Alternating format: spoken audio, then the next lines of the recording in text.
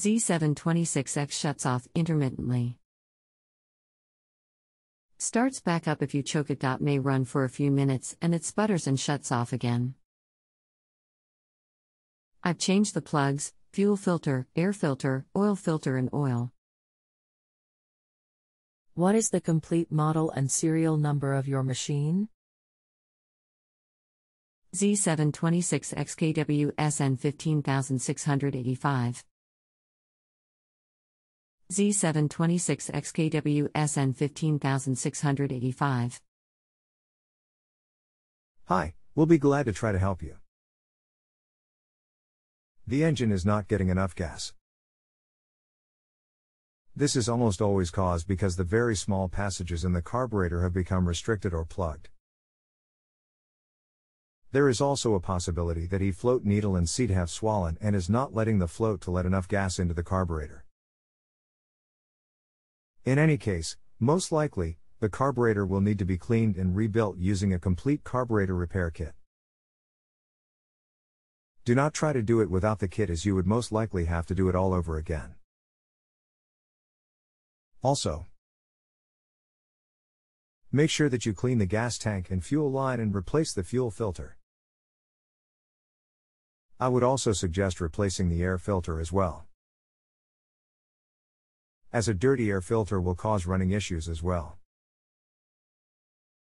Another thing that can cause this is if the gas cap is not letting air into the gas tank.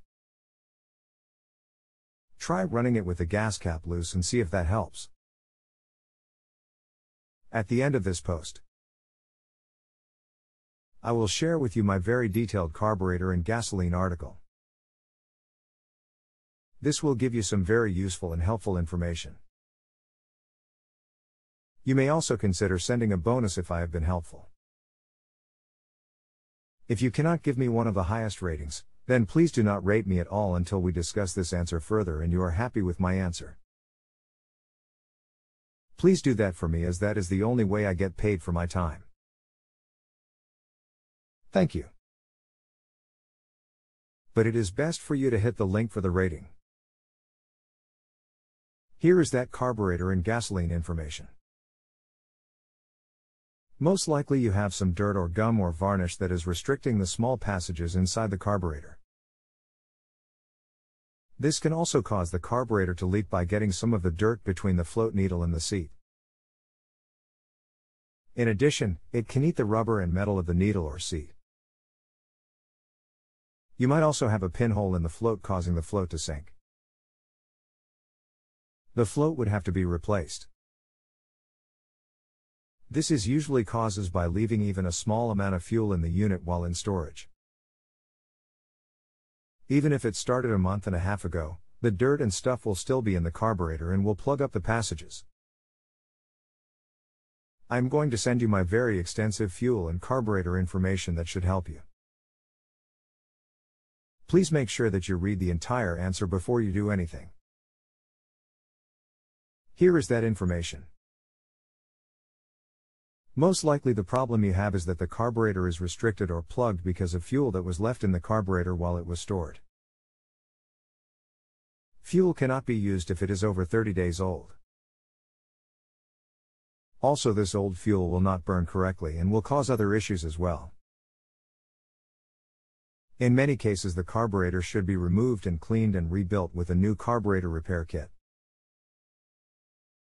Even if an engine is run dry, there will still be 10 to 12 drops of fuel left in the carburetor. This is what turns to gum and varnish and dirt and restricts the passages in the carburetor. Also keep in mind that even if this is a brand new unit, you can still have the same carburetor problem. This is because of the fuel that the factory puts into it when they are testing it. They then run it dry before shipping it. But there is still some fuel in the carburetor. Here is my comprehensive carburetor and fuel answer that may give you some ideas. As engines sit or get older, fuel that is left in the carburetor can turn to gum and varnish and cause this and other problems. Also, any gasoline that was left in a gas can for a period of more than 30 days must be discarded because it also has begun to turn to varnish. Today's gasolines contain MTBE and or alcohol. Ethanol, they turn to junk and garbage very quickly. Alcohol is partially water, H2O. And they call it oxygenated fuels. It is the oxygen that breaks down the organic compounds in the fuel and turns the gas to garbage, gum and varnish. The fuels we had just a few years ago had no alcohol in it and would store for longer periods of time before going stale. And fuel stabilizers do almost nothing to prevent the fuel from going bad with the changes in today's fuels. Do not buy gas from the discount stations. The discount station gas does not have the additives needed to keep the fuel system clean and deteriorate much more quickly than good gas station gas. You may be getting fuel that's nearly stale right from the pump when buying from a discount station.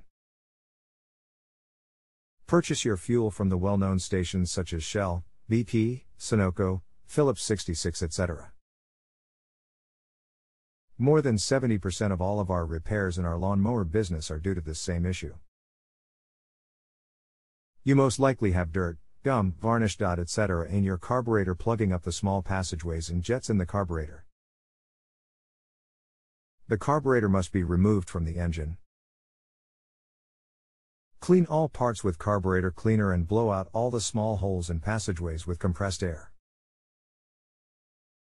Remove all of the non-metallic parts since the carburetor cleaner will cause them to be disfigured, decompose, and plug the carburetor as time goes on. Wash the carburetor cleaner off of the metal parts by washing them in warm, soapy water, then rinsing with clean water. Dry them by blowing it off with compressed air. Make sure that all the passageways are blown dry before reassembling. Reassemble using a new carburetor rebuild kit.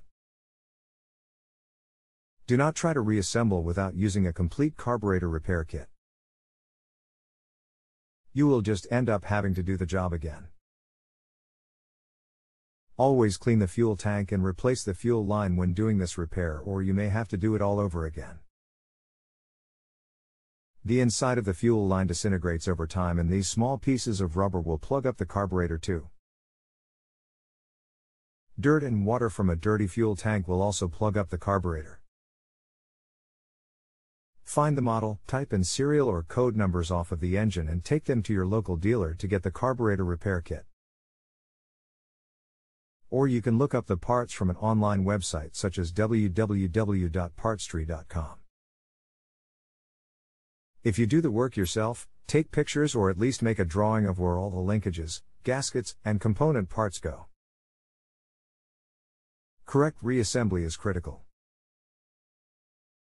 If the carburetor still doesn't work correctly, you may have to take it to someone who has an ultrasonic cleaning machine. This machine uses carb cleaner and ultrasonic vibrations to get the very small passageways clean when traditional methods fail. Here is where you can get an inexpensive ultrasonic cleaning machine: http://www.harborfreight.com/catalog search/result. Category equals and Q equals ultrasonic plus cleaner. If you don't feel comfortable with this kind of repair, I would suggest sending it to a reputable shop. Here is a carburetor rebuild process. First, take several pictures of the carburetor and all of the linkage and hoses that are connected to it. This is to make sure that you will have a guide so that you can get everything reassembled correctly. First, make sure that you have the correct complete carburetor repair kit. Now take special care when you take the carburetor apart to make sure that you watch and remember exactly how the gaskets come off. There are two types of carburetors: the float type carburetor and the diaphragm type carburetor. Below is the information for the float carburetor. The diaphragm carburetor is very similar except that you need to remove the diaphragms and replace them. They will also have a needle and sometimes a seat that need to be replaced as well. Remove the float pin. It just pushes out. And remove the float carefully, so you can see how the float needle is attached. Some of them have a small wire spring holding it to the float. You will have to reinstall this spring when you reassemble the carburetor. Remove the float needle. Next. Remove the float valve seat. Look around the carburetor and see if it has a small idle adjustment needle. Remove this needle if it has one. You are now done disassembling the carb. Do not take anything else out of the carburetor. Get a good carburetor cleaner. Preferably with a small hose you can attach to the nozzle of the can. Spray the carb cleaner all over the outside of the carburetor. This will loosen the dirt on the outside while you clean the inside. Now spray the cleaner through every hole and nook and cranny you can find on the inside of the carburetor. When you are finished with the spray, blow all of the passageway clean with compressed air from an air compressor. Also blow all of the dirt from the outside of the carburetor. Next, take the entire carburetor to the kitchen sink. Okay, maybe it would be better to get a big bowl. So you don't make your wife mad. And wash the entire carburetor with hot soapy dishwater. This is to make sure that all of the carburetor cleaner is completely washed from the carburetor. If it is not, you will deform the new gaskets and such that you install. Even if it is dry, now rinse in clear water and then blow the carburetor dry with the compressed air again. Reassemble the carburetor using the identical parts out of the carburetor kit as you took out. Install the float seat, then install the float needle and the float in the same position that you took them out. Check the float level after it is installed, making sure that when the carburetor is upside down with the float in the up position, the float should be nearly level with the body of the carburetor.